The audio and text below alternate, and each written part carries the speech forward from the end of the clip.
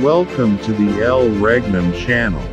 In this video let us talk about the true meaning of the beast which was seen by John as Christ revealed it to him what come to pass hereafter. A beast of 7 heads and 10 horns that rise up out of the sea. But before we proceed, if you are new to this channel, please subscribe and hit the notification bell so that you will be more updated of the more videos to come, and learn about the fulfilled prophecies of God. Be reminded that all the interpretations of the prophecies being presented to you were given by the one who founded the kingdom of God in the New Jerusalem, no other than His Majesty Supreme King Philemon Ondak Rinbonanza, who founded the Kingdom of God on July 27, 1982 at the house of Dr. Jose Protasio Rizal in the shrine city of Dapitan, Zamboanga del Norte, Philippines.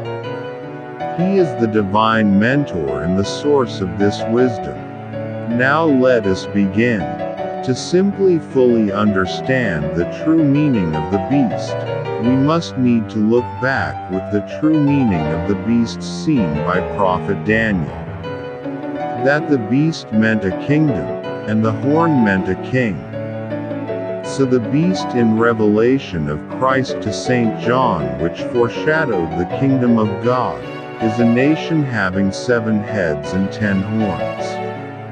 So speaking of the beast is used in the prophetic words found in the Holy Scripture, is not a literal beast since it is only a parable to represent a kingdom in a certain nation.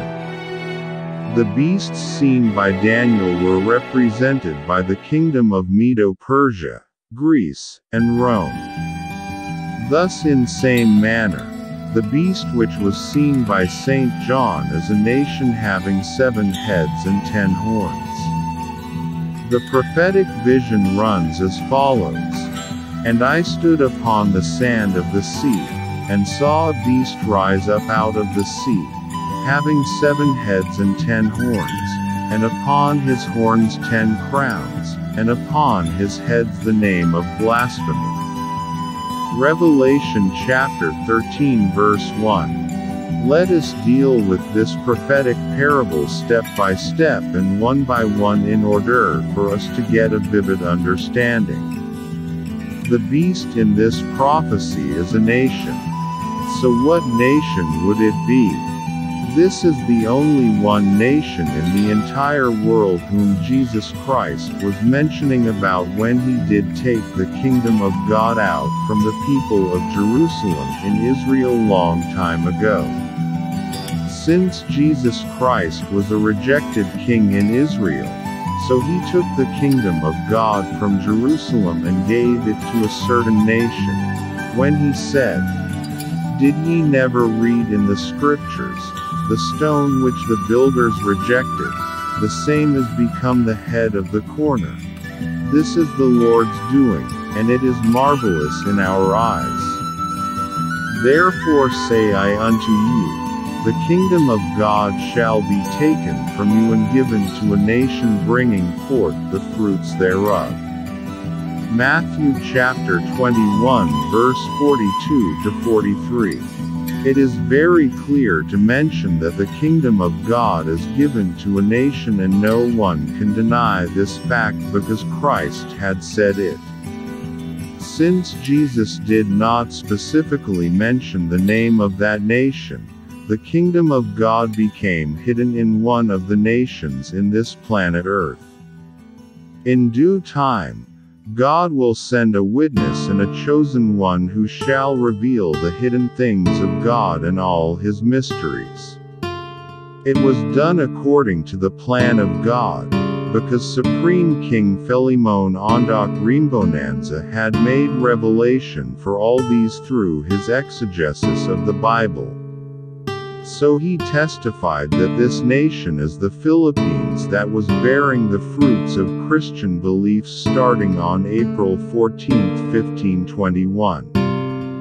2 years after, In 1523 God gave his kingdom to the Philippines and was founded in the year 1982, which was in accordance to the appointed time of God. So the true meaning of the beast seen by John is the Philippines. So how the Philippines did rise up out of the sea. History tells that in the beginning of time Philippines as an archipelago was covered by a thick ice and called it a land bridge. When the ice was fully melted due to a gradual increase of temperature, all the islands appeared. The 10 horns are the 10 presidents of the Philippines, in which the 7 were elected, being the 7 heads. These were Manuel L. Quezon, Manuel A. Rojas, Elpidio R. Quirino, Ramon F. Magsaysay, Carlos P. Garcia, Diosdado P. Macapagal Sr., and Ferdinand E. Marcos Sr. The 3 appointed presidents were Emilio Aguinaldo, Jose P. Laurel, and Sergio Osmania Sr. It was said in the prophetic parable that upon his heads the name of blasphemy. What does it exactly mean? In the Philippines, during presidential election campaign, it was widely known and became customary that blasphemy is used to politically degrade the image of the presidential candidates. This parable is intended for the Philippines because this is the secret land of Jacob where God is to be glorified.